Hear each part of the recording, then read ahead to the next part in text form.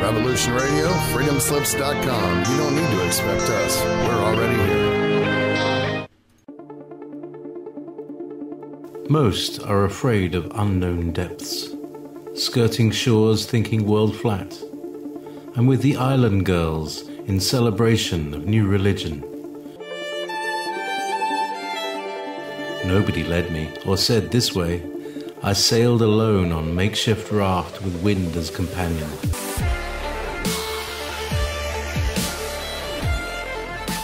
Fate for deliverance, confidence enough to assess new disposition. Seekers of lost paradise may seem fools to those who never sought the other worlds. Welcome to Momentary Zen with Zen Garcia. Visit www.fallenangels.tv. You're listening to Revolution Radio. Then I inquired of one of the angels who went with me, and who showed me every secret thing concerning this Son of Man, who he was, whence he was, and why he accompanied the Ancient of Days. He answered and said to me, This is the Son of Man to whom righteousness belongs, with whom righteousness has dwelt, and who will reveal all the treasures of that which is concealed. For the Lord of spirits has chosen him, and his portion has surpassed all before the Lord of spirits in everything uprightness. This Son of Man whom you behold shall raise up kings and the mighty from their dwelling places, and the powerful from their thrones, shall loosen the bridles of the powerful, and break in pieces the teeth of sinners. Welcome, friends. I'm your host, Zen Garcia. This is Momentary Zen here on Revolution Radio, and I thank all of you for taking the time to join us this evening. I have as co-host Kathy Dunson. Kathy, are you there, sister? I am. Hello, everyone. Well, thank you for joining us. And as special guests, we have Dave Murphy joining us for the next 2 hours. And at the top of the hour at 9 o'clock, we'll have Anthony Woodcock, Godrules on YouTube, joining us. And Dave is also known as Allegedly Dave on YouTube. Dave, are you there, brother? Yes, I am. Hi there. Well, I'm glad that everything sounds good as far as your mic and everything on that side. And thank you for joining us, and welcome everybody in the chat room. And before we get started, Dave, let me give you a chance to give out your website, contact information, and where people can go to find and support your work. Okay, well, my YouTube channel is dmurphy25, and I have a website which isn't at the best of in the best of states at the moment, but it's www.allegedlydave.com.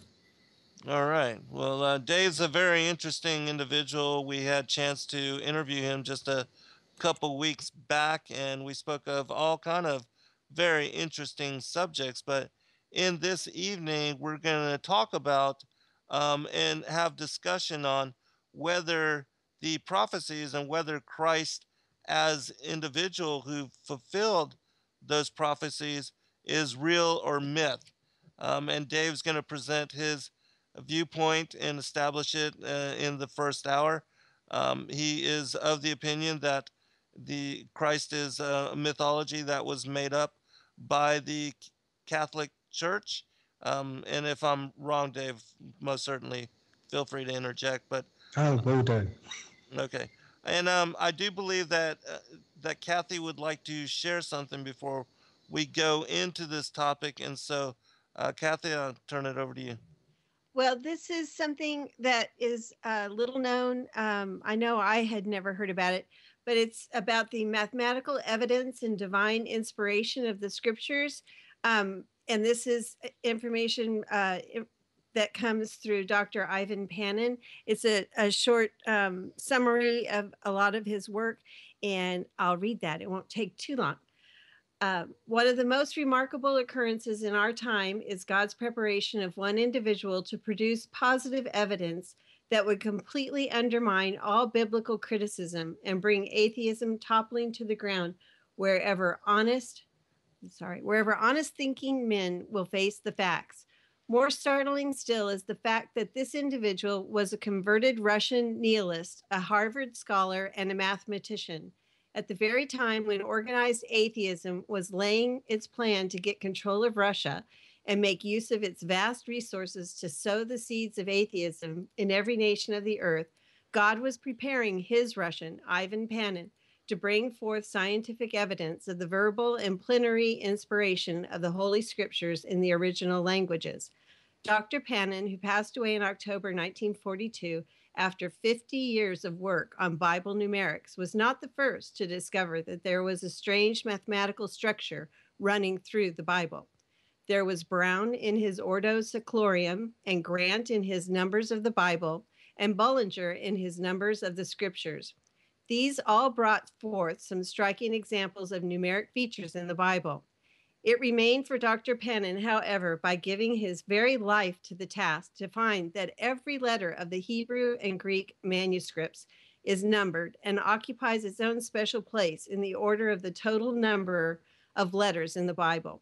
The slightest variations of the orthography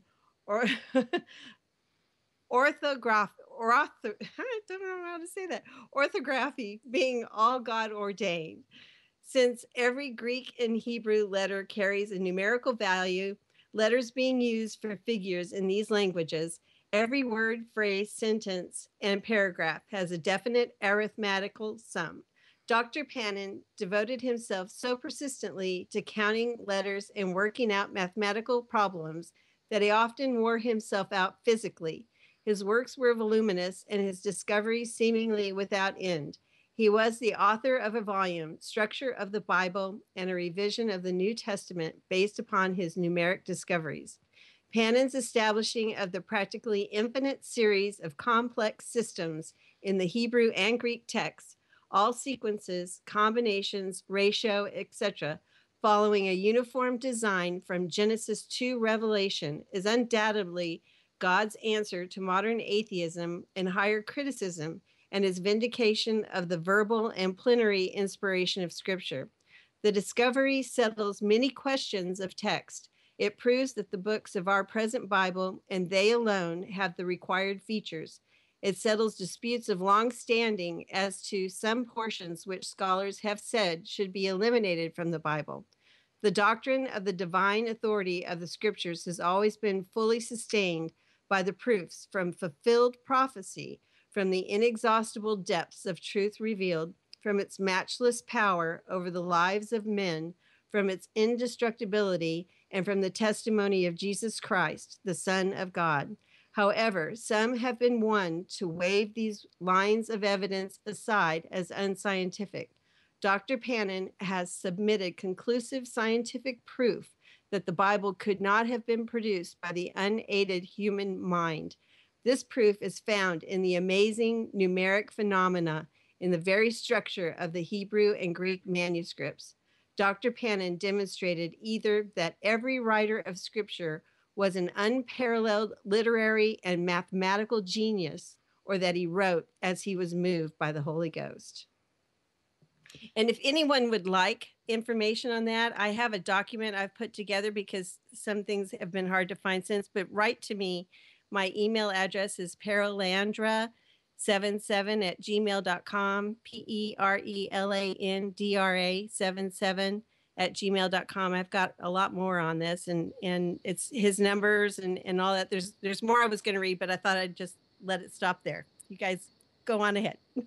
Okay, well, it's just I'll make a real quick comment, and then I'll get you to comment, Dave. It was interesting to me in studying Dr. Ivan Panin's work to see that this mathematical code is revealed in both the Old and the New Testament, and it shows a seamless, as far as that, it seems to confirm that most certainly they are both divinely inspired, and that they were meant to be composed and brought together in the manner that we have it now. But Dave, are you familiar with Dr. Ivan Panin at all? No, I'm not. To be honest, I've heard lots of different kind of arguments saying about numerology and things like that. When Kathy was reading that, the first thing that was going through my head was talking to globe earthers and listening to them spout what Newton was saying and how the mathematical perfection of Newton's work and all that, and how that absolutely proves that gravity, you know, is a force, even though it's not considered a force anymore. Although I would say here that the difference is there's no way that this could possibly have been done. What he has proven and shown in the structure, that it would have to have been, he said that the laws of probability are exceeded into the billions when we try and rationalize the authorship of the Bible as the work of a man. He said, if human logic is worth anything at all, we're simply driven to the conclusion that if his facts as presented are true, man could not have done this. That's quite different from Newton. Right. Well, I can't comment on this work because I'm not familiar with it. Yeah. So, and, you know, without, you know, doing all the years and years of work that he's done, I can't sort of pull through it and say, well, that's wrong. But it strikes me that, yes, he's talking about 66 books, but I look at, you know, the Apocrypha as well. I mean, does that fit in, or does it, you know, the fact that in the Apocrypha there's the rest of Esther. So was he looking at the full text of Esther, or was he just, you know, just looking at the allowed part of Esther? You know, does that figure in his calculations? I don't know. There are lots of books that were left out, probably even before this guy even got to see them. So I don't know. I can't really comment on it because I don't know this work. Well, the last thing I'll add to that, and this is one thing that really intrigued me, that he had put in the New York Times, I believe it was in the Times, he challenged 9 noted rationalists and Bible critics. Oh, wait, the New York Sun, because this was in 1899. He dared them to publicly refute his findings, and none of them would dare take the challenge. So it's really, I remember first reading this and I was stunned at the findings that he had made of the mathematical inerrancy of things within the Bible. I mean, I can't describe it. That's why I'm saying if anybody wants to see this work, I'd be more than happy to send this to them. It's like a 13-page summary. I mean, he spent 50 years and wrote on this. So that's but as I'm trying to say, it's like somebody placing a whole blackboard full of calculus and you know, in front of me and saying, thus gravity, and I'm like, well, I don't understand what's up there.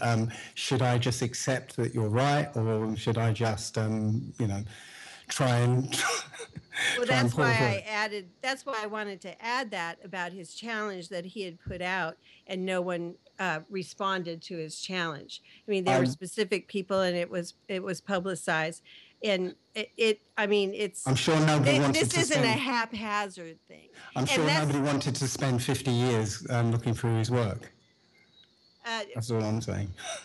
Well, I doubt it's that kind of a thing. I mean, it's much more precise. People, especially in that day and age, he was a Harvard scholar and mathematician. He was very well respected. As a matter of fact, when he because he was an atheist and a nihilist, as I'd said, from Russia, when he became a Christian, it was such a big deal that it made headlines in the papers where he lived. I mean, we're talking 1899, but that's quite unique.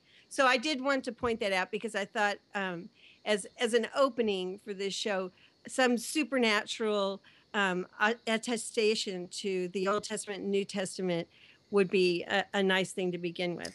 So. Right, but it's one that I can't verify, and therefore I can't really say, okay, that's a given, because I can't look at it and go, yeah, he's right. You know, we understand. It's all good. We just thought we'd bring it up, or she thought she'd bring it up just to, you know, bring it to your attention, and you can check it out later at some other point in time, and then you know. Well, I'm sure I don't have 50 years to go through it either. Well, it doesn't take 50 years to. I mean, he wrote a book. Yeah. I have a 13-page document. So. Yeah, it doesn't even take that much. I mean, you can studied 15 minutes to see how the mathematical code has been laid out and divinely inspired according to him You can within the understand the text. mathematics in 15 minutes. Are you Yeah, saying, is that yeah, what you're you saying? can, because it's a simple matter of it's a repeating pattern of sevens, which are show the supernaturalness of the code that he found embedded within the text. And so, yeah, it's not like it's Harvard level mathematics and that you have to be a professor to decipher it. The code is simple to understand, and that when you examine and look at it, you can get a very good understanding of what he's proposing in a single hour. So Yeah, just call me pedantic, but if it's that simple to figure out, then how come it took him 50 years? well, he's verifying it in many different ways, and so he dedicated his life to examining it through all the books of the Bibles, and so Okay. that's what took an extensive amount of time. Okay. But Well, anyways, we don't need to talk about that now because you haven't seen it, you don't know no. about it, and so there's no sense elaborating on it. Um, Hmm. but I would like to go ahead because the time is going to quickly run out before Anthony joins us, and so I want to give you a chance to bring forth your proposal as to why it is that you do not believe, or that you believe all the prophecies as laid out in the Old Testament and other books, like those that I sent you earlier today, are were made up by the Catholic Church, or you said that you believe that Marcion is the author of the entire New Testament, and so let's give you a chance to establish that. Okay. Well, first of all, I've mentioned this before. I was an atheist for 40 years, had no exposure to the Bible whatsoever, no sort of preconceptions from priests and vicars and whatever. Literally, I thought it was a book of fiction, didn't want anything to do with it. The events of the last 10 years have been prompting me and prodding me towards, taking a look at the book. And along the way, I found out a lot of information, not only about the book itself, but about myself, my place in the book, and essentially, I started looking at this book as with fresh eyes, with no expectations or anything. So, if I found that Jesus permeated the whole of the two testaments, then I would be a Jesus believer right now. But I just went at this looking for the truth. So I've used this analogy before. What I found is that it appears to be like watching a TV series that's gone on for 6 seasons, and you're looking at it, you're watching it, you're developing your own ideas about it and understandings about it, and then in the last season you get a brand new writer who doesn't understand the previous 6 seasons, but then introduces a brand new character and twists the last season to make it seem like that character is what the whole thing's been about. That's how it felt. It's you read the Old Testament. It's one story. It's a story that makes sense. It's about one bloodline, following it from beginning to end. And even in Genesis, it starts from beginning to end, to the end days. And literally, there's no space for the New Testament. None at all. It doesn't make sense. It's a book from beginning to end, and then there's this other book tacked on the end that isn't mentioned in the Old Testament. I know you're going to disagree with that, but as far as I can tell, it's not mentioned in the Old Testament. And all the claims that they say that there's prophecy of the acts and works of Jesus in the Old Testament. Well, every time somebody says, "Look, it's prophesied here," I go, "Okay, let me have a look," and I go and look, and not using any trickery, not using any preconceptions or anything, just using the basic rules of grammar to understand what's being written about. I look at the verse that's mentioned. I go back in the chapter. Let's say this verse says he. He did this, he did that. Well, who's he? You've got to go back in the text to find out the very first time that word is used. He is used, and then find out who that he is being, who he is, because it's usually so-and-so did this, and he did that, and he, so on and so on. So when you do that, you find, well, actually, that he isn't talking about anybody in the future. It's usually talking about somebody right there and then in a situation that's happening in that contemporary time. And so far, every time somebody's pointed me to one, I've literally, in real time, said, okay, give me a few minutes, have a look, and then come back and with a write-up that says, okay, well, I've looked at it, and it actually refers to the children of Jacob. And the response, the typical response I get from the people who've challenged me is usually the thread gets deleted or I'm blocked, and the whole thing disappears. So much so that I've started to copy whatever I write so that it just doesn't, all that work that I've put into it just doesn't get lost. So that response I've seen before. Every time I go up head to head with a globe earther and, I challenge something and then there's nothing they can say. It's literally, I'm off. Thread's gone. You're blocked. No, end of story. It's cognitive dissonance. It's pure and simple cognitive dissonance. That's my basic argument. I'm not really going to go into a lot more detail unless you really want to go into a lot more detail, because I could use an example of this of one of the prophecies if you wish. Don't know how you want to go with that. Before we do that, I want to ask you if you had read all the information that I sent you earlier today, because all of the prophecies that I sent is part of this document, and there were numerous, many dozens of them, and they were all based upon Old Testament prophets.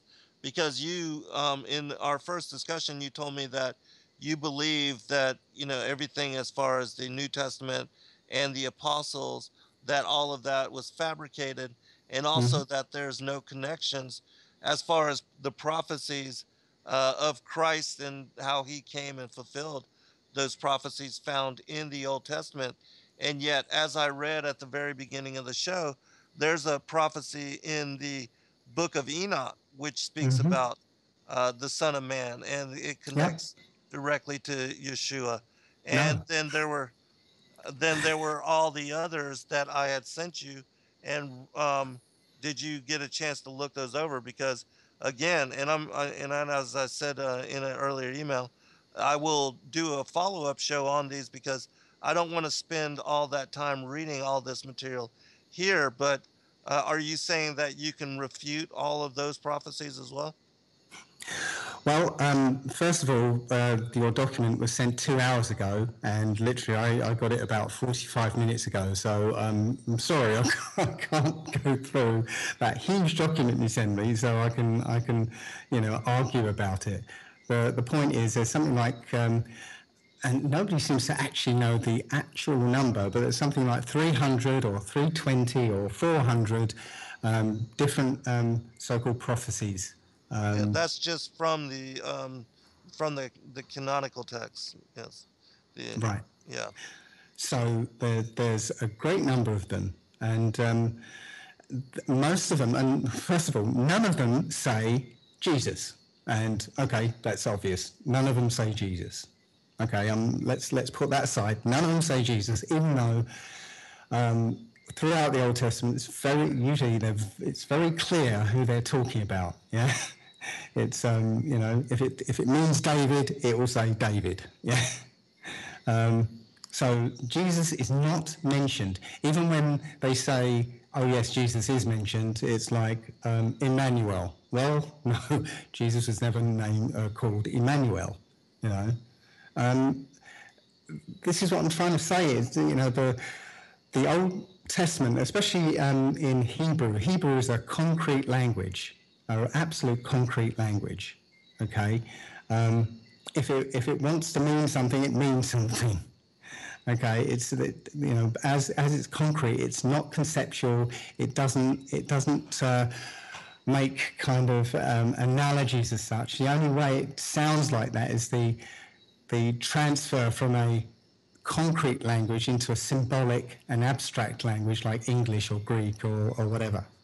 But when Hebrew wants to say something, it says it in a concrete way. So it doesn't make sense that it would just hint at somebody and not tell you who it was.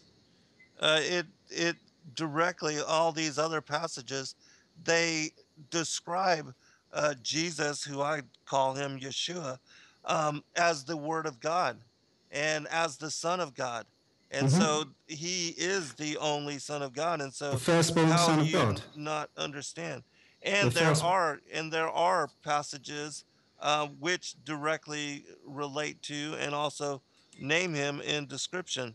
Like for instance, I'll Name him just in show. description. That's No, just listen to this. This is from the Ascension of Isaiah. This is just one of the many examples that I sent you. It says, "And he who permitted thee, this is thy Lord God, the Lord Christ, who will be called Jesus in the world, but his name thou cannot hear till thou hast ascended out of thy body." And I'm not going to read the rest of this text, but it goes into great detail of how he would be born of a virgin, that he would be from the tribe of Judah, all those same things which are affirmed by Isaiah and other prophets, even Enoch in the Old Testament, and even the Daniel. ascension of Isaiah isn't in the Old Testament, is it? No, but it is a Right. pseudepigraphal book. Well, not according to the pseudepigrapha I've got. I don't see it in there. And Well, then maybe you don't have the full pseudepigrapha. We'll be right apparently back. not. Hold on. Because this is part of that and you don't have it. Apparently not.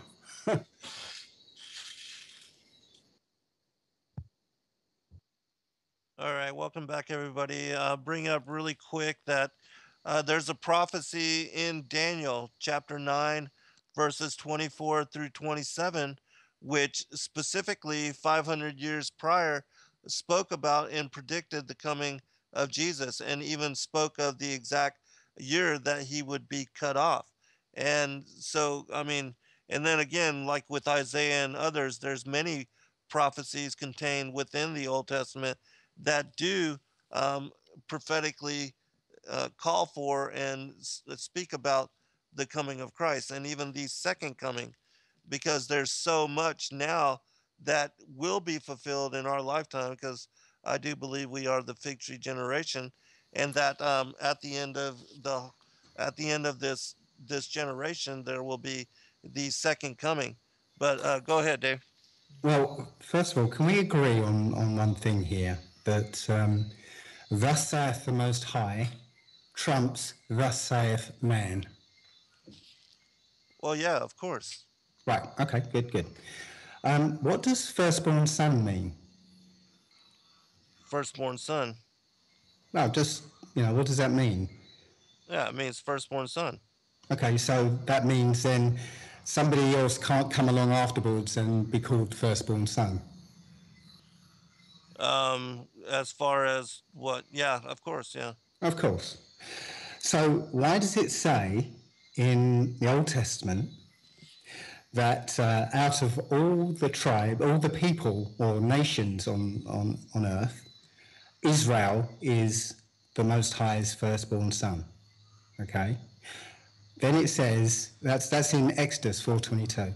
Then it says in Jeremiah 31:9 that out of all the tribes, Ephraim is his firstborn. Right? Then later on in Psalms 89, 20 to 27, I think it is. It says that out of all the people on earth, David is his firstborn son. And later on, David confirms that in Psalm 2:7. He says, I will declare the decree, the Most High hath said unto me, thou art my son, this day I have begotten thee.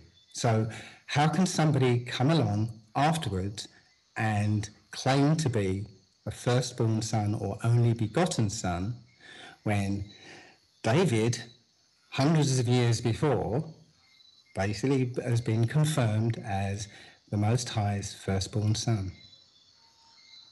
From the mouth of the Most High, thus saith the Most High.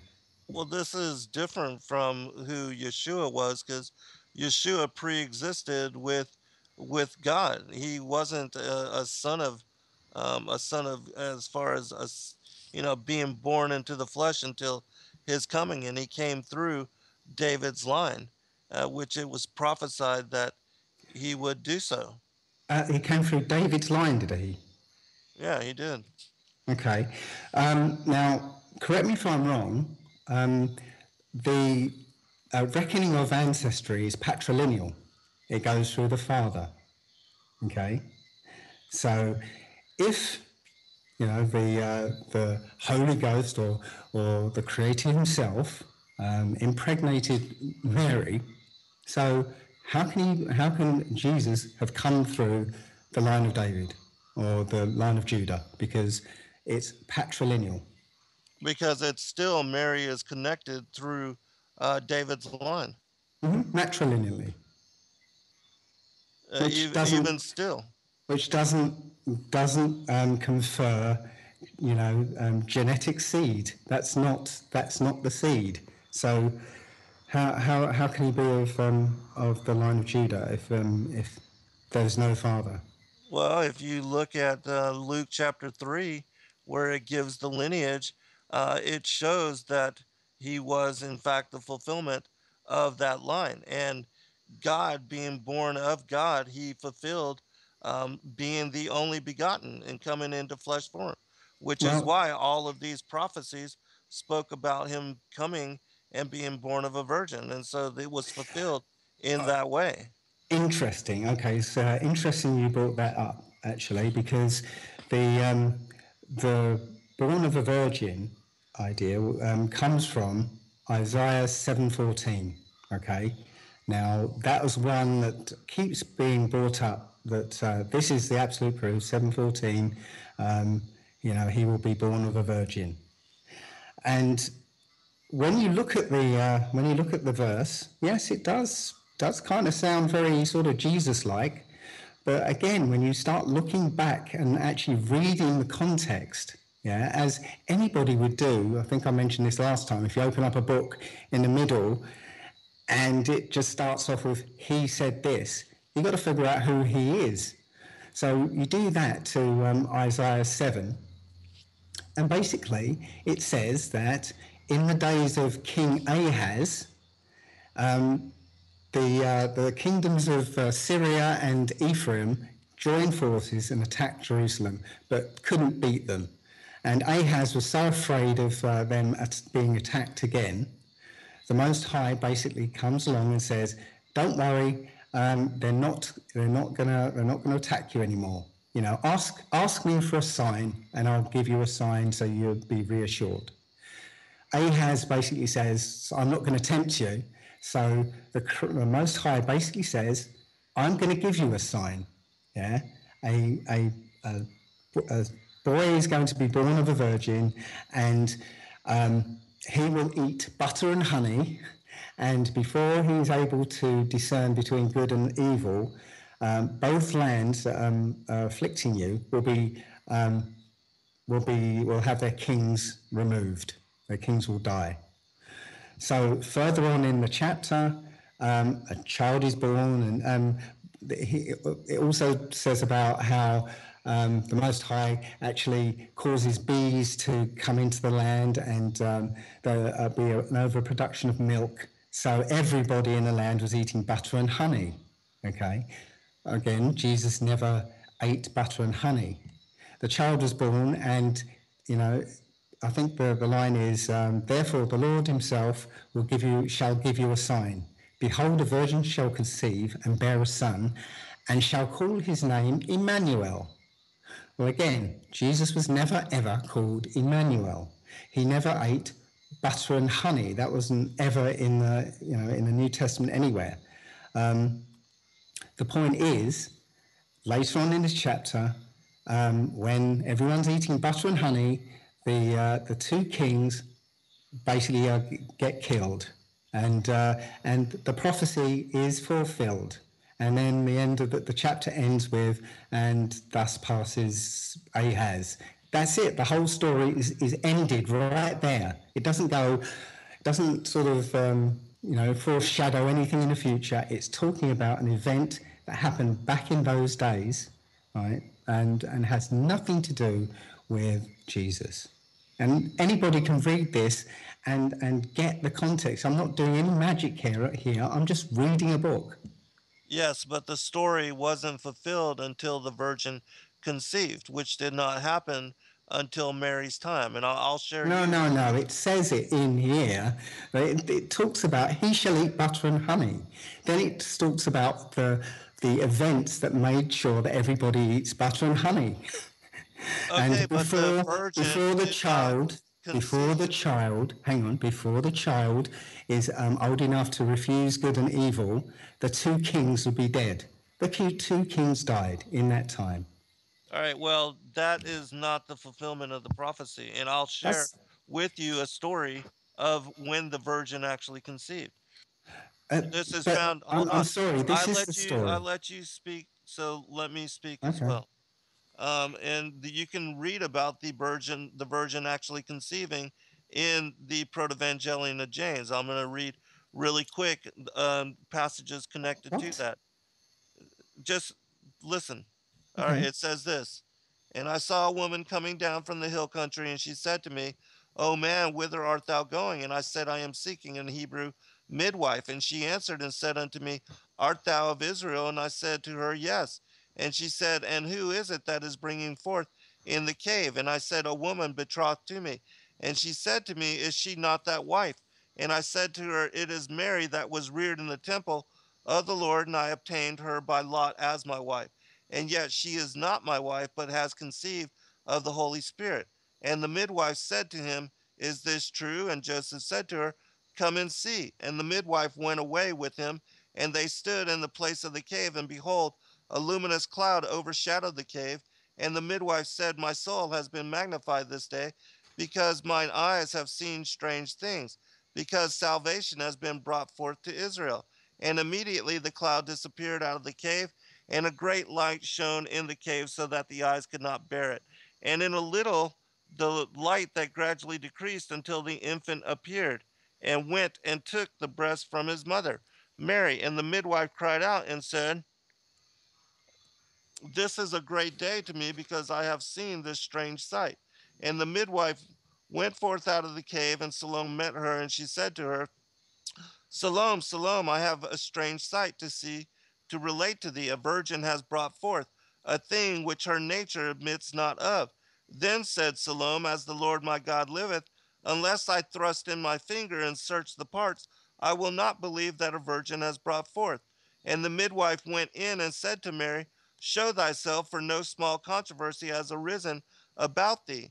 And Salome put in her finger and cried out and said, Woe is me for mine iniquity and mine unbelief, because I have tempted the living God. And behold, my hand is dropping off as if burned with fire. And she bent on her knees before the Lord, saying, O God of my fathers, remember that I am the seed of Abraham and Isaac and Jacob.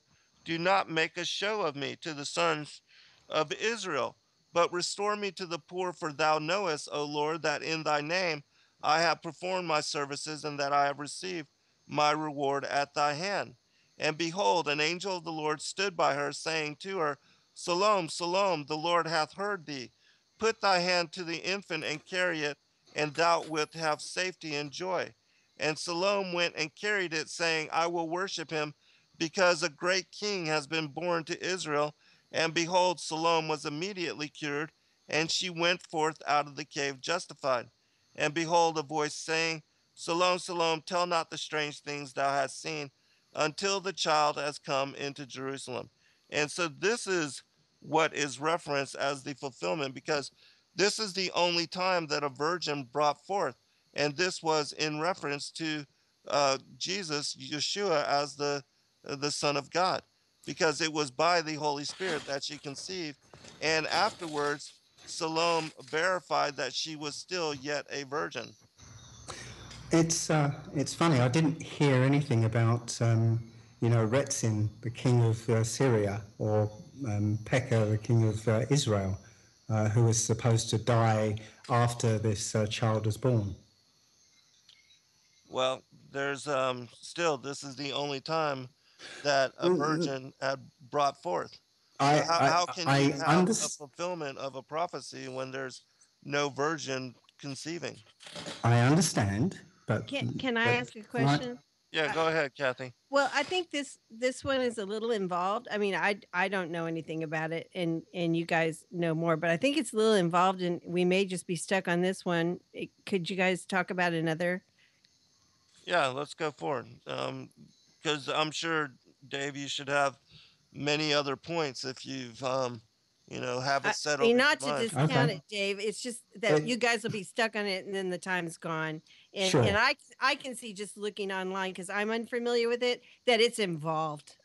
Okay, but the point I was trying to make is if you read that story, it's a story in itself. Okay, it begins at the beginning, ends at the end. There, it doesn't refer to anything in the future. It's a complete story. Looking at the Strong's definitions and that, I can see there's more from it in there as well. I mean, Hebrew is not. And anyway, that I just was asking. Okay. All right. Well, so more points about Jesus then.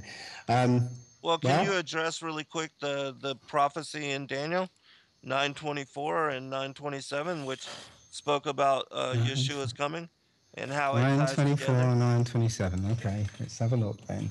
9:24, did you say? Yeah. 70 weeks. A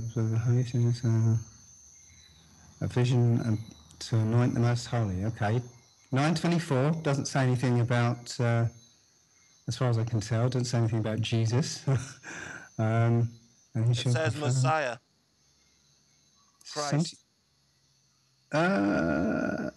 Anoint the Most Holy. That's all. The word anoint doesn't, anointed one means, Messiah means anointed one. It just says anoint the Most Holy. It doesn't say anything about an anointed one. 9:27. Should confirm.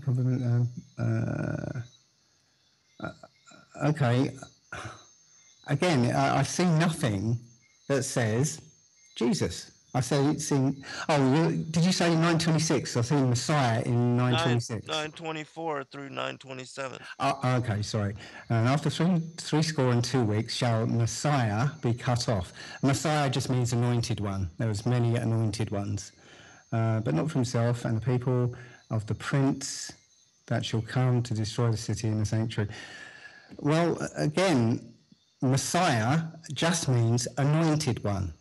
And David, King David, was an anointed one. In Psalms 89:20, it says, I found David my servant, with my holy oil have I anointed him. Thus saith the Most High. Okay, I'm going to read an interpretation of this particular chapter, and you can study. It's going to be real quick, but you can look at it later. But those that have broken down and deciphered this passage, it alludes to directly to the time of Christ's arrival and also to his death. And so I'll read what it says here really quick. From where? This is from an article from somebody that broke it down, and you can look it up yourself. Just look up Daniel's prophecy on the coming of Christ and the death of Christ, and then you can study it for yourself. But it says the prophet Daniel lived more than 500 years before the birth of Jesus. Nevertheless, Jehovah revealed to Daniel information that would make it possible to pinpoint the time when Jesus would be anointed or appointed as the Messiah or Christ. Daniel was told, you should know and understand that from the issuing of the word to restore and rebuild Jerusalem until Messiah, the leader, there will be 7 weeks, also 62 weeks. So this is giving you a specific time. And we know that the rebuilding of Jerusalem, that was after Nebuchadnezzar's um, dispensation, diaspora of the Hebrew people for the 70 years, and then Cyrus and Darius allowed them to return to the Holy Land and funded the rebuilding of the temple. So that's what it's speaking about. And so if you break down the math on that, it says, to determine the time of the Messiah's arrival, first we need to learn the starting point of the period leading to the Messiah. According to the prophecy, it is from the issuing of the word to restore and to build Jerusalem. When did this issuing of the word take place? According to the Bible writer Nehemiah, the word to rebuild the walls around Jerusalem was issued in the 20th year of King Artaxerxes. That's Nehemiah chapter 2, verse 1 and 5 through 8. Historians confirm that the year 474 BCE was Artaxerxes' first full year as ruler. Therefore, the 20th year of his rule was 455 BCE. Now we have the starting point for Daniel's messianic prophecy, that is 455 BCE. Daniel indicates how long the time period leading to the arrival of the Messiah, the leader, would last. The prophecy mentions 7 weeks, also 62 weeks, a total of 69 weeks. How long is this period of time? Several Bible translations note that these are not weeks of 7 days, but weeks of years. That is, each week represents 7 years. This concept of weeks of years or 7-year units was familiar to Jews of ancient times. For instance, they observed a Sabbath year every 7th year. Therefore, the prophetic 69 weeks amount to 69 units of 7 years each, or a total of 483 years. Now, all we must do is count. If we count from 455 BCE, a period of 483 years takes us to the year 29 CE. That was exactly the year when Jesus was baptized and became the Messiah. Luke chapter 3, verse 1 to 21 and 22. Is that not a remarkable fulfillment of Bible prophecy? Now, because you're not familiar with this, I know you can't elaborate in great detail on this, but we'll give It's you a kind of chance. like me coming. It's like me coming down here with a document from a bloke down the pub, yeah, and reading it, and okay, you've got to accept this, okay, because bloke down the pub told me, yeah. I'm Well, this is sorry. different. This is encoded in scripture. Okay. This was written 500 years and it's in scripture, and it has been confirmed to be written 500 years before the coming of Christ, and yet it fulfilled exactly to the year his coming, and it names him as Messiah.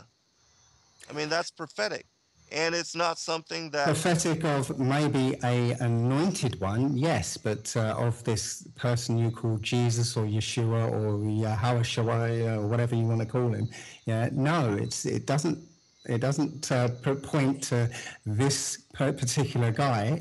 It points to an anointed one. Well, it was in 29 CE that he was baptized, and is, according to the text, is linked as Messiah.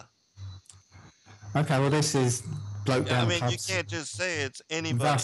Thus says bloke down the pub. All right, well, that doesn't make any kind of sense. I will be right back. Okay. Hold on, Anthony.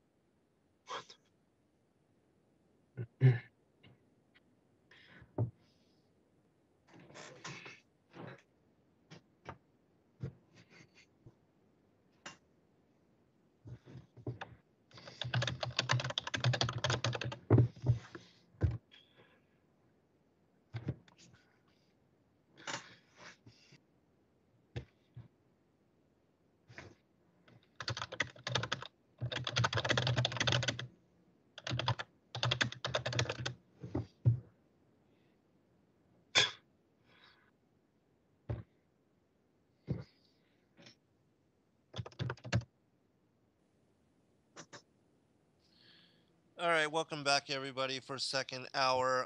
Just really quick, a comment. As far as the Emmanuel in Isaiah, which means God with us, the reason that is associated to Christ is because he fulfilled that. He was God with us when he came into the flesh, incarnated as God incarnate into human flesh form. He was born of a virgin, Bethlehem, tribe of Judah. He was the heir of David. Even the fact that he would be betrayed for 30 pieces of silver, that they would cast lots for his vestments. All of those things are encoded in the scripture. The fact that his name Yahushua, which is what I choose to call him, means Yahweh saves. I mean, it's all connected, and I understand that you don't want to see that, Dave, and you choose not to see those connecting links, but in my mind, it seems to be absolutely plain. But I'm going to give Kathy a chance to say one thing. Since Anthony has joined us for this second hour, she's going to say one thing, and then she's going to log off so we can have discussion. Go ahead, Kathy. Thank you. I just wanted to say, and this is partly why I wanted to bring up the Dr. Panin's work in the beginning, because of the supernatural nature of the Old and the New Testament. There's a cohesive coupling, and it's not really the Old and the New Testament. It's all God's story. And I had an impression that Dave is taking individual short stories and looking at the Old Testament perhaps in that way, where Zen, and what I've really learned through Zen's books, is a fullness, a completion of the entire history of God's plan for us in this world, which makes complete sense. And so I just would encourage Dave to maybe look at the larger picture. So off now and on to you guys. Thank you. All right, we appreciate you, sister. Anthony Woodcock has joined us for this second hour. Welcome, Anthony. And he was not able to listen to the first part of the show, so I'm Nope. gonna give Dave chance to respond, and also to speak about just another point, whatever you'd like to bring up, Dave. And then we can, continue in roundtable discussion. But Oh, wait, can you tell me a little bit about what you guys spoke yeah, regarding? okay. Well, just in the first part of the show, Kathy had mentioned the work of Dr. Ivan Panin, and how he was a atheist, but having discovered this mathematical code, uniting both the Old and New Testament, and it changed him and transformed him into becoming a Christian and accepting the scriptures as being divinely inspired. Are you talking about the Bible codes, or are you just talking about the standard No, just numerology in the this. Bible? No, just that there's this a series of Underlying sevens. signature. Yeah. Well, it's even greater than that. It's an underlying signature, every single character in the Bible being where it should be. But Right. You're talking about much, like the spaces between letters and such. no, it's No, much you're deeper gonna have than that. to. Yeah, you're gonna have to look up his work, because So there's more than one Bible code. Interesting. well, Yeah, there's numerous ways to look at the Bible codes, but yeah. Yeah, the Bible code is not even something that we have brought up, but yeah, that's another facet of the uniting both the Old and the New Testament as well, and showing divine inspiration behind all of that. Because I mean, how do you get all that encoded into the text unless it is inspired by the mind of God. But that's a whole nother thing. And then, as far as we were talking about the prophecy in Daniel, which speaks about Messiah, his being cut off, and also The coming exact into day. flesh. The Yeah, exact the day. exact day and Right. exact Nothing year, else was all over of that, that. right? But Dave's not familiar with that either. And then I was also just talking about, there's 300, however many different prophecies alluding to Christ being born of a virgin, that he would be of the tribe of Judah, be a Bethlehemite, called a Nazarene, that he would be of the line of David, that, I mean, just so many things. Even as I said, that, they would cast 30, he would be betrayed for 30 pieces of silver. They would cast lots for his vestments. He would be crucified and rise again. All of those things have been confirmed in numerous ways by many different texts. And so we'll, just to catch you up, but we'll turn it back over to Dave, and then we'll go to you afterwards, Anthony. Go ahead, Dave. Okay. I'm looking at this as reading a story, okay? And literally, you're coming at me with calculations and numerology and stuff. Yeah, that okay. Well, from looking at the flat Earth, and coming up against people who all they have is calculations and numerology. Yeah, basically you can make numbers say anything. That's all I can say. Yeah, so well, that's not true, but you can make numbers say anything. If you start with a desired result, yeah, you can actually work out. So you get the numbers to work out nicely. Well, It I happens mean, all I'm a the time. mechanical engineer, but I mean, I understand what you're trying to say, but that's called fudging numbers. That's not, being yeah, exactly. It's not articulate the with real truth. numbers. But go ahead. I mean, go ahead. I'll Yeah, just let you go talk. ahead. Right. Well, you gave me so much to sort of so many points to look at, but the point is, you were saying that it's pointing to the Messiah. Well, as I said, the Messiah just means anointed, and there have been several people through the Bible that were anointed, and the one that the Most High Himself says in the Old Testament, who is the anointed one, who will be the one in the last days to be the king of Israel, is David himself. It says it 6 times in the Old Testament. Again, this is thus saith the Most High, not thus saith Joe Blogs down the pub. If he says it 6 times, then why are people disputing what the Most High Himself says? Okay, well, what chapter, what verse are you saying? And you're saying that it says specifically in these verses that he will be the Messiah for the end of days? This Yes. is an atheist argument. I remember seeing this No. argument back when I was back in 1996. I remember atheists bringing this one up. It's so old. I haven't heard this one in so long. Yeah, go ahead. What Yeah, verse is let's talking let about? him bring up the specific chapter and verses. All right, go ahead, Dave. Okay. Well, just choosing the first one at random, it's Hosea 3:4-5. For the children of Israel shall abide many days without a king, without a prince, and without a sacrifice, without an image or an ephod, or without teraphim. Ephod and teraphim are priestly vestments and stuff. Afterwards, the children of Israel shall return and seek the Lord, seek the Most High, and David their king, and shall fear the Most High and His goodness in the latter days. That's now. No. See, when it says in the latter days, it's referring to the latter days of that time frame, not the latter days. Okay. Days. Bearing in mind that this is way after David was already dead. You're talking about Hosea 3, right? Yeah. 3, 4, and 5. I'm looking at it right now. Hosea, 8th century BC. Can you bring up another one while we're looking at this? Okay. While you're looking it up, yeah.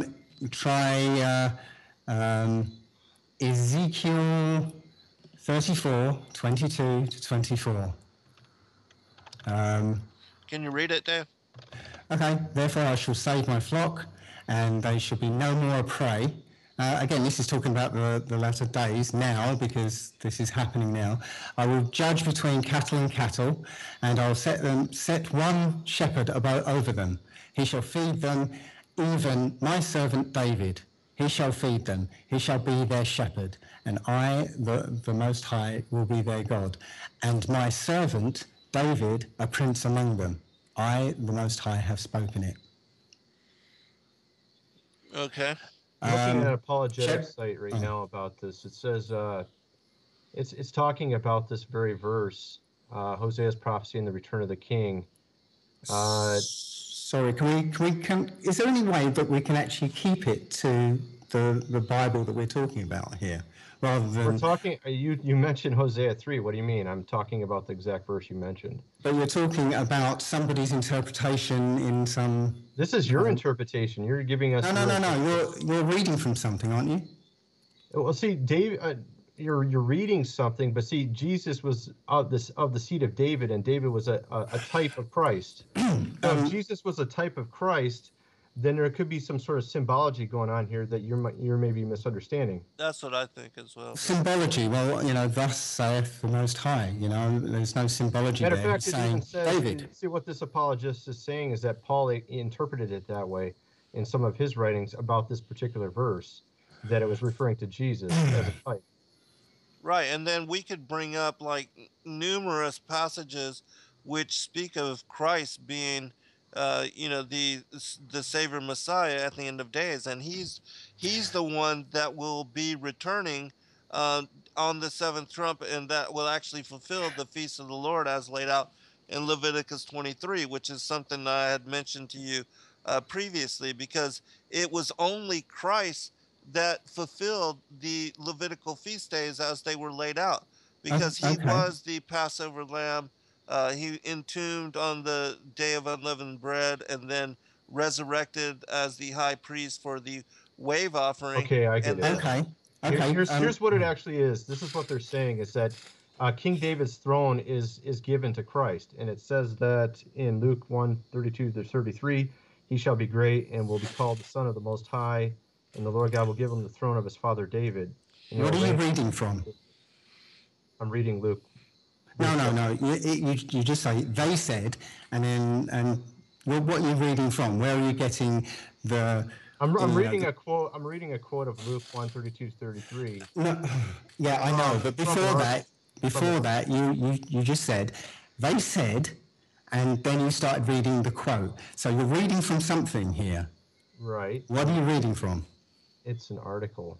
An article. Okay, thus saith. Would you like me to read from my website instead? Is that what you're saying? Because I have a website. No. What I'm trying to get over here is, let's keep this to what, literally what the book says and what, you say, not what everybody else says and interpretations that have been given to you. Okay, just really quickly, we're saying that, we interpret this as being reference to Yahushua, since he was, an archetype like David and of the line of David, and he is the one that will actually return at the end of days. Be the Savior.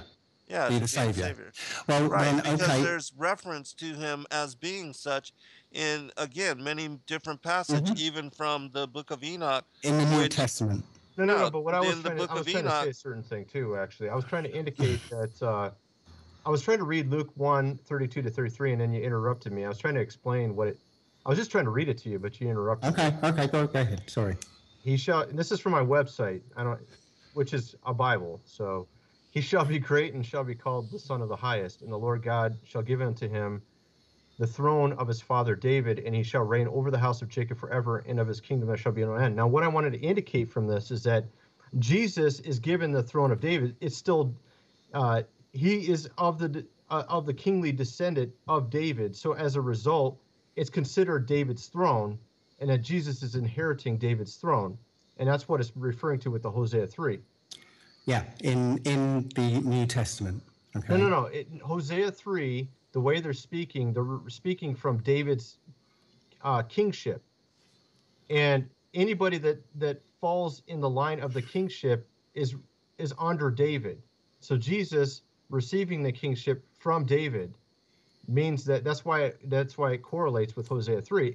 It's how they thought when they wrote that. It wasn't written in the 21st century. Hosea 3 or Hosea was written a very long time ago, 8th century BC. So they didn't, when they say something like King David, it's referring to his entire kingship. It's not referring to just the man David. But that's again, that's an interpretation, because your interpretation is from a 21st century standpoint. You're not taking it. Well, no, I'm not. Century. I'm not taking it from a 21st century. I'm literally looking at what it says. Yeah. With 21st century eyes. No, it just says it's. Well, we interpret this differently. I understand what you're saying, Dave, and so I want to share something with you, because you said that there's no allusions to Christ as being the Savior Messiah, but I'm going to read one passage from the Book of Enoch, which it predates 4 centuries before Christ, and it says, "In that place I beheld a fountain of righteousness, which never failed, encircled by many springs of wisdom. Of these all the thirsty drank and were filled with wisdom, having their habitation with the righteous, the elect, and the holy. In that hour was this Son of Man invoked before the Lord of Spirits, and his name in the presence of the Ancient of Days. Before the sun and the signs were created, before the stars of heaven were formed, his name was invoked in the presence of the Lord of Spirits. A support shall he be for the righteous and the holy to lean upon, without falling, and he shall be the light of nations. He shall be the hope of those whose hearts are troubled. All who dwell on earth shall fall down and worship before him, shall bless and glorify him, and sing praises to the name of the Lord of Spirits. Therefore, the elect and the concealed one existed in his presence before the world was created and forever." This is also verified in Proverbs chapter 8. "In his presence he existed and has revealed to the saints and to the righteous the wisdom of the Lord of Spirits, for he has preserved the lot of the righteous, because they have hated and rejected this world of iniquity, and have detested all its works and ways in the name of the Lord of Spirits. For in his name shall they be preserved, and his will shall be their life. In those days shall be the kings of the earth, and the mighty men who have gained the world by their achievements become humble in countenance. For in the days of their anxiety and trouble their souls shall not be saved, and they shall be in subjection to those whom I have chosen. I will cast them like hay into the fire, and like lead into the water. Thus shall they burn in the presence of the righteous, and sink in the presence of the holy. Nor shall a tenth part of them be found. But in the day of their trouble the world shall obtain tranquility. In his presence shall they fall and not be raised up again, nor shall there be anyone to take them out of his hands and to lift them up, for they have denied the Lord of Spirits and his Messiah. The name of the Lord of Spirits shall be blessed." Again, there's reference to Messiah, and this again is a book, the Book of Enoch, which predates 300 years what you're referencing as far as the New Testament. So this is not a New Testament text, and it is absolutely prophetic in reference to Christ. I'm not doubting a Messiah, but I'm doubting that it's this Jesus character. What I'm saying here, right? You just you talked about him being the Savior. Can you clarify what you mean by that? What do you mean by this Jesus character? And also, we just showed you from Daniel. No. I'm just asking a question. I'm not trying to make a point. I'm asking because I'm curious what he means by Jesus character. Do you mean the Jesus that's represented by certain types of theology or churches, or do you mean just Jesus in general, no matter what, or do you mean there's like some sort of Jesus that's been lost? The character purported to be the Son of the Creator in the New Testament. And okay, so you're not talking about the fact that he's made into Sol Invictus by the Catholic Church or any of that kind of stuff. Okay, look, I've answered your question. Yeah, I was actually trying to make a point before you asked the question. No, so I was curious because I'm trying to figure out where you. But I answered the question. You asked which one, and that's who I'm talking about. He's talking about all that is referenced with Yeshua or Jesus Christ in the New Testament. I understand. I was curious because I didn't even know his viewpoint. Okay, well, yeah, that's what, yeah. And so, anyways, let me make one real quick point. As far as the prophecy in Daniel, we were talking about how it references and connects to this particular Jesus Christ that you're speaking about, it shows and connects to him as being Messiah. And that also references and connects to what I just read from in the book of Enoch, as far as his being Messiah. Well, you read from the book of Enoch, and yet again, it's vague allusions to a Messiah, okay? No, nothing There's only tangible. one Messiah. Can you let me finish this time? Yeah, sure, go ahead. Right. So it's vague allusions to a Messiah. The Messiah meaning anointed one, right? Many Messiahs, right? Okay. Now, you mentioned that, this Jesus is the Savior, okay? You said that a few times now. You look at the Old Testament, it says time and time and time again, as if the Most High is trying to make sure that nobody can make any mistake here, that there is no Savior besides me. It says Isaiah 45, I think, or 48. Isaiah 13:4, Isaiah 43:3, Isaiah 43:11, Isaiah 44, right. 44:6, Isaiah 45:5, Isaiah 45:21, Ezekiel. There's just loads and loads and loads and loads where he says that actually I actually use those verses to prove that Jesus is God. You're saying that because I think that God is one. And that if Jesus is a Messiah, obviously he gives his glory to no other. Those verses you're talking about, it says, I'm the only Savior. I give my glory to no other. Well, the only way he would give glory to another is if it's a separate being. This means that if Jesus is a Messiah, he has to be God, according to Isaiah 43. Right. It also says, there is no Savior, there is no God beside me. There is nobody beside me. It's just me. Well, I'm saying Jesus is God. I'm saying they're one and the same person. All right, so we've gone to the three-part God idea. Okay. Well, personalities, persons, however you want to look at it. The three-part Trinity, which is never mentioned in the Old Testament as well, but also Genesis 1:1. Go to Genesis Proverbs chapter 8 and Genesis Proverbs 1:1. chapter 3. Well, let me search. Let me just search for Trinity and see where it comes. No. Genesis 1:1. Oh, Genesis 1:1. What's that? It's when it says "let us." Elohim. Yes. That's us. Yes. I know, and I've looked that up, and basically it means angels. It's angels, fallen angels, false gods. No. It can be angels, gods, the God. You're talking about the usage of the term. No, what you're missing here is it can mean angels. It can mean God. It can mean. It can be what you're missing about Paleo Hebrew is that you don't cherry pick the meaning from the rest. I'm not cherry picking the meaning. This is actually the meaning of the word. Now let me finish. You do not cherry pick the meaning out of the list of meanings. You consider all of the meanings together. So you're saying it could be. You're saying theoretically it could be angels that created the earth. You're saying it could be theoretically. No, it's angels. It could be like a god of 10 they've created. You're saying basically it could be any of these things using the term. It was angels. My point was that the term Elohim is plural. And if it was just referring to God as being singular and plural in Genesis 1:1, that sort of indicates if it's a plural and a singular, that kind of relates to the concept of the Trinity. No, it doesn't actually, because as I said, it says Elohim, angels created the pre-humans, basically. Then later, it actually says that it uses a different word. It says the Lord God, and when it actually he created Adam. Hold on, David. We'll be right back. We'll be right back on.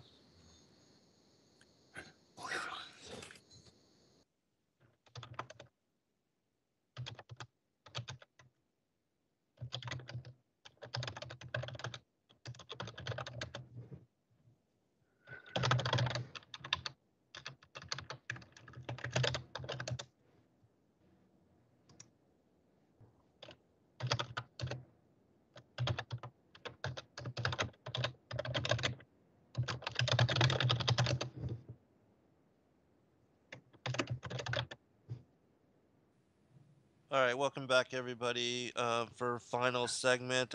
Just want to bring up one point, and then we'll go back to Dave, and then we'll go to Anthony. But this is about the pre-existence of Christ, and it's found in the Old Testament, just as it said in the book of Enoch, in the passage where, therefore, the elect and the concealed one existed in his presence before the world was created and forever. That's the book of Enoch. Also in Proverbs chapter 8, beginning with verse 22, it says, the Lord possessed me in the beginning of his way before his works of old. I was set up from everlasting, from the beginning, or ever the earth was. When there were no depths, I was brought forth. When there were no fountains abounding with water, before the mountains were settled, before the hills was I brought forth. While as yet he had not made the earth, nor the fields, nor the highest part of the dust of the world. When he prepared the heavens, I was there. When he set a compass upon the face of the depth, when he established the clouds above, when he strengthened the fountains of the deep, when he gave to the sea his decree that the waters should not pass his commandments, when he appointed the fountains of the earth, then I was by him as one brought up with him, and I was daily his delight, rejoicing always before him, rejoicing in the habitable part of his earth, and my delights were with these sons of men. And again, it's this passage, in my opinion, is absolutely about Yeshua, he and the Father being one, that he pre-existed with the Father and the Holy Spirit prior to coming into an embodiment in flesh form as Savior Messiah. And so let me go to Dave, and then we'll go back to Anthony. Go ahead, Dave. Well, again, when you pull out these verses, right, it's a vague allusion, okay, to somebody, yes? That, you know, it's nothing definite, it's always a vague allusion that is always open to interpretation. That's all I'm saying. Now, I want to ask you a question, and this is for both of you. What is the story of the Old Testament? What is it all about, okay? Because there is a story there. I want somebody to tell me what you think it's all about. Well, it's about the enmity, which would be between the two seed lines, the seed of the woman and the seed of the serpent, as the children of promise and the children of perdition. And that's exactly what we see unfolding throughout the entirety of Scripture, and that Israel was his chosen tribe, his chosen people, the Hebrew peoples, and Christ was the fulfillment of David's line. I was only asking about the Old Testament. Old Testament, I just said. It's all tied together. Even in the Old Testament, Christ is found encoded therein, just as I just read from Proverbs chapter 8. You can't separate it. It's the same thing. Well, we can separate it because there are two testaments, so we're separating it. Well, let me bring out one more point, then we'll go to you, Anthony. Even the oldest prophecy goes back to Genesis chapter 3, where it speaks about, I will put enmity between the seed of the woman and the seed of the serpent. And then it speaks about Does that not mean... Hold on. It also, that was actually fulfilled when Christ was crucified on the cross, because prior, when David had slaughtered Goliath, he had chopped his head off, he had buried it there on Calvary. And so when Christ was crucified on the cross, the seed of the serpent was actually nipping at his heel as he was crushing his head. And so that was a fulfillment, and it was a connection to Christ being crucified and the fact that he was crushing the head of the serpent. Well, how come he was not actually crucified? He was hung on a tree. Why is that? Same thing. It's not. He was even if he was hung on a tree, he was crucified, he was killed, and then he was resurrected. Hanging on a tree is a curse for an Israelite, okay? And the Israelites are still being cursed almost to this day by being hung on trees. It doesn't mean you are nailed to a cross. It means you were hung on a tree. It says five times in the Bible, in your New Testament, it says it 5 times that he was hung on a tree. It wasn't he was nailed to a cross. Yeah? Did he die, and was he crucified? No, he wasn't crucified. He was hung on a tree. The cross is not... Did he die, and was he resurrected? Hey, I look at it this way. Here's an easy way to look at it, okay? the fact is the gospel writers, when they saw the hung on the tree, they didn't see any discrepancy between that and the crucifixion. Of course, then you could argue, well, there was no crucifixion, but the whole point is that they didn't see a discrepancy between Jesus's death on a cross and being hung on a tree. And of course, some people argue, well, he wasn't crucified on a cross. It was a pole or it was a tree. Honestly, the point is he died for our sins, and it was on a wooden thing, a tree, a pole, a cross. You see what I mean? I mean, I don't understand. That's Funny enough, the cross predates Christianity and Christ. It's the cross of Tammuz. Yeah. Well, I would hope it predates because the Romans were using it to kill people before Jesus. So the cross as a symbol predates Christ and Christianity. Literally two lines perpendicular. Oh no, wait. The cross is literally 2 lines perpendicular. Of course, there's bazillions of symbols all throughout history of 2 lines that are perpendicular. I mean, it doesn't really mean a lot. It was the cross. We're not talking about like a pentagram here. We're talking about 2 lines. It was the cross of Tammuz, which is the third in another triune god, which was Nimrod, Sarumis, and Tammuz. Same as they take a picture where it appears to have a cross, and it's not even a cross. It's such a pathetic argument. Yeah, I agree, but let Dave speak, and then I want to answer him because actually there's some new information that just came to light, which actually proves that something. But go ahead, Dave. All right, well, new information from the guy down the pub, yeah?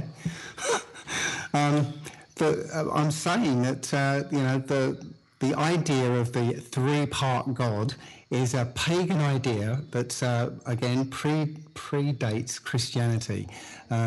Nimrod, Sarumis, and Tammuz. The cross of Tammuz was his symbol, and it was brought over to Christianity. You had Osiris, Isis, and Horus. You had literally there's tons of okay, now let me ask gods. you a question. Let me ask you a question. Okay, these gods you're talking about are all from the Tower of Babel. Okay, they started there. And where were they started by? They were started by Nimrod. Now, who gave Nimrod this idea? Could it perhaps be the being that was in the highest heaven who fell, who happened to know God quite personally because he was one of his main men in that realm? Well, I can't answer. Okay, no. I can't answer that question. No. If you were good friends with God and you were in the highest heavens and you're protecting his throne, I think you might know if there was 3 persons in the Trinity. It's not rocket science. Okay, if I knew you personally and then I went against you and then decided to make my own story about you, wouldn't it make sense that it would be very similar to who you are, at least somewhat, because I know who you are? Now, regarding the cross of Tammuz, that's all bullcrap, dude. Let me answer one thing really quick, and then we'll give Dave a chance to answer again. But it just recently came out, and this is 2006. The Thracian script was decoded, and it has been verified that the Egyptian hieroglyphics and all of the mythologies, all of that are based on the Thracian culture, which predated the Sumerian, the ancient Egyptian, by 1,500 to 2,000 years. And there's a whole set of stories that are now, we're actually working on translating them and bringing forth. They're called the Thracian Chronicles, and they speak about, and they date back to very ancient times, 400 BC for the very first translation of the Book of Atum and Ua, and they speak about the Trinity in these texts, and again, these are dated back to 400 BC, and so they also verify that the ancient Egyptian hieroglyphic language system is based on the Thracian, and the Thracians were knowledgeable and knew of the coming of Christ. Just as it says in one of the books, the Book of Atum and Ua, it speaks about prophetically that he would come and that he would redeem Adam and his descendants. And in the first chapter of this particular text, the Book of Atum and Ua, it verifies and also shows again that the Sumerian, the ancient Egyptian, the Greek, and all these other pagan cultures, they did not predate the knowledge of Christianity, which was in fact passed down through Adam and Noah and all these other individuals of his line. And so, what all that we believe in the world, it's taught in the world that Sumerian is the oldest culture and civilization in the world, and that the Bible is based upon their pagan mythologies. But that, in fact, is not true. I have a question for Dave here. Go ahead. How do you spell the word Tammuz? How do I spell it? Well, I mean, what's the first letter of the word? T. Tav. And what? Tau. So, or Tav. Tammuz was not impaled on a Tau. This is where they get the whole connection between the cross. Is the Tau, the literal alphabetic letter Tau? That's no, the connection. The letter Tau is not a cross. The Tau is not a cross, dude. No, but the letter Ta or Tav in Hebrew is a cross. What? It's a letter. We're talking about. You're saying he was not crucified on a letter. We're literally. They're saying the Tau letter is similar to a cross shape. Therefore, it relates somehow to Jesus dying on a cross. No, you brought that up. You said, "What's the first letter of his name?" The letter S is in the shape of a snake. Therefore, the devil came from S or something. That's what you're saying. No, you made that up. You just brought that in. You said, "What's the first letter of his name?" And so then you made the connection. I don't see it. Crucified. He was never crucified. They took the letter Tau and said it looks like a cross. Therefore, it's related to Jesus. That's like me saying the letter S comes from the devil.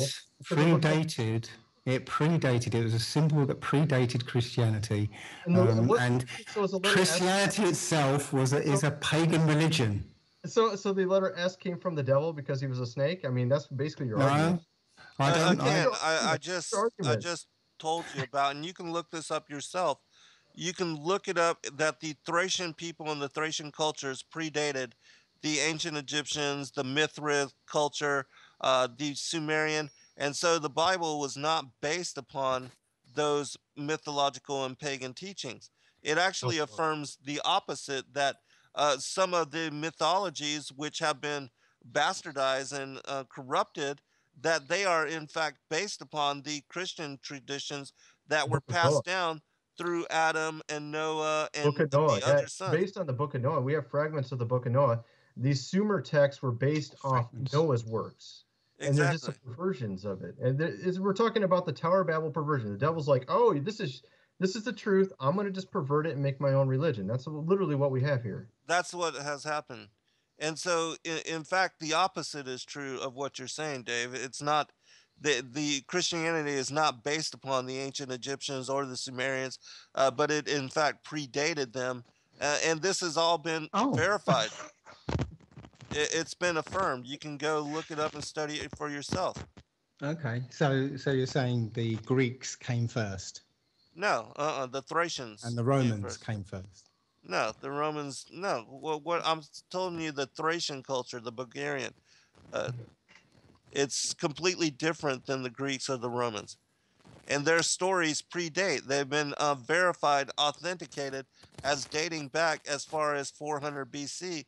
To a king called Sesostris that ruled over that area during that time. Right. Well, all I can say here, because you bring up these things and say, okay, well, this says it's all real, and okay, the same as somebody bringing up Newton as a flat Earth argument, a round Earth argument. Oh yeah, look at this book. It's got lots of calculations in. Great, okay, I accept it.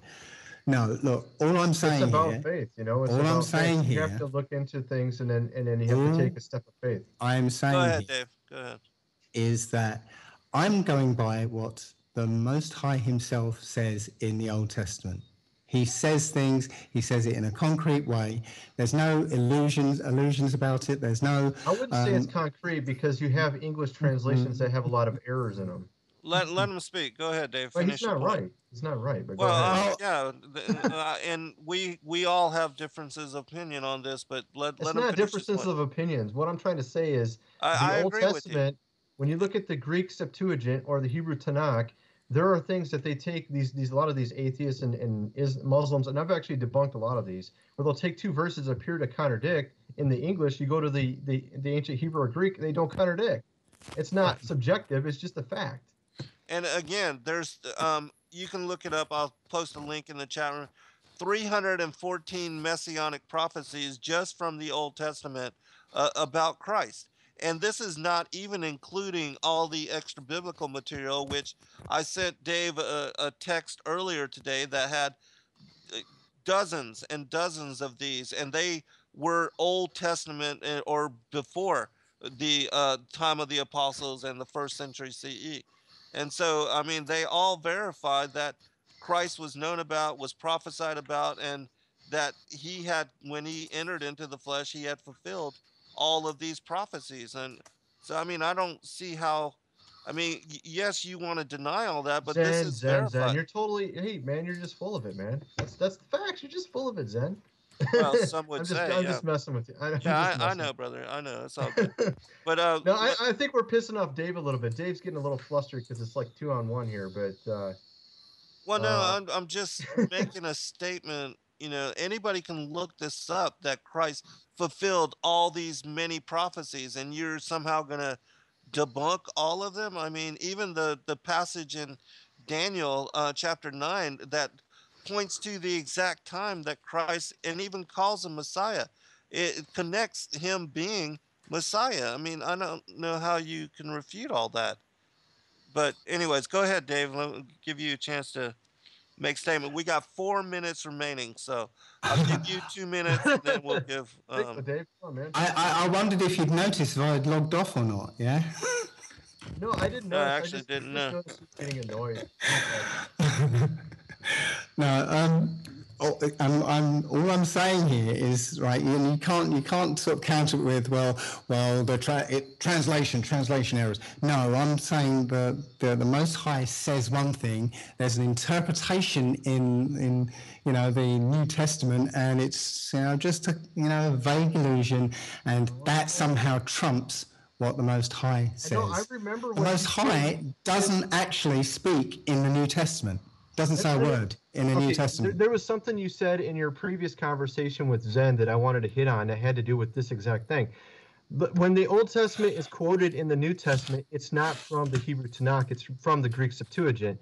That's why when you see these prophecies quoted in the New Testament and they don't correlate exactly to the wording of the I think you already went off. No, I'm just saying. I thought I had 2 minutes, but my point. You were trying to make a point in the last conversation with Zen about how these words were not exactly the same between the prophecies being quoted in the New Testament from the Old Testament to the actual Old Testament verse. And the whole point I was trying to say is that the Septuagint is being quoted in the New Testament while the Hebrew Tanakh is the one being translated in the Old Testament. That's why it looks slightly different. All right, let's give Dave a minute here. We've got 2 minutes remaining. Go ahead, Dave. No, well, my 2 minutes is up. It's Anthony's go. Let's go. No, we're giving you a chance to finish up. Go ahead. Done. Well, that was the point I was trying to make. Yeah, you've got a story, a cogent story that goes all the way through the Old Testament. You get to the New Testament, the story changes. Okay, it's no longer about the God's chosen people. Okay, it's now everyone's included now, and don't worry about the laws that you have to follow, the statutes and commandments. Don't worry about them, because this guy has come along and died for your sins, which is against what it says in Deuteronomy, by the way, that nobody, every man should die for their own sins, and against what the Most High basically says about human sacrifice. Yeah, he abhors human sacrifice. So. No, I understand where you're coming from. Actually, no, I understand where you're coming from, man, because a lot of people have taken the New Testament and have put it in a different slant to where it's you can see things that don't exactly correlate, like for example, the afterlife. But actually, if you start looking into it in the ancient languages, it does correlate. It's just that the English translations make a disconnect, I think, and that's where sort of the problem comes in. Well, anyways, we only got 1 minute remaining, and I just want to close up. I want to thank Dave for his willingness to come on. Thank you, Anthony, for coming on, for all of everybody. I know that we have disagreements. We all interpret, the scriptures differently. It's up to each and every one to go out there, do their own homework, and to verify Whether Dave's truth is linked to yours, or mine and Anthony and Kathy, and as believers in Yeshua as being Savior Messiah, and that he did die on the cross and was resurrected, or died on a tree, whatever. He was resurrected, and he was the fulfillment of the Levitical feast days. He was the Passover lamb. He was the high priest that resurrected first fruits, and that was Adam and his descendants, and that he's coming again. That's the most important part, is he is coming again. We are the fig tree generation, and he will separate the harvest, the wheat and the tares, and that is the fullness of the story, in my opinion, of the enmity between the seed of the woman and the seed of the serpent as it played out. Dave, Who are the wheat and the tares, by the way? The wheat are the children of Adam, the righteous, and the tares are the children of Cain. Right, but who are they in this day, today? Who are they? New World Order against humanity, those that are sitting on the thrones of the world today.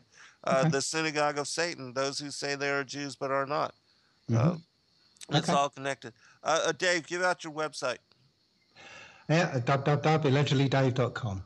Anthony, give out your website. Godrules.net, and my YouTube is Godrules. I actually have 4 accounts, but just Godrules is a good one. Okay, and I know that there's no way we were going to be able to cover this whole topic and issue in 2 hours, and but I hope that at least we had some inspirational conversation that maybe will get y'all to go out and to look into it yourselves. But we appreciate all of you. I don't know why it hasn't kicked us off. Maybe we're already disconnected from the. Maybe, I don't know. Oh, there it goes. There all right. God bless all. Be blessed. Okay, yeah, God bless you guys. Good night, all. Bye. That's yeah.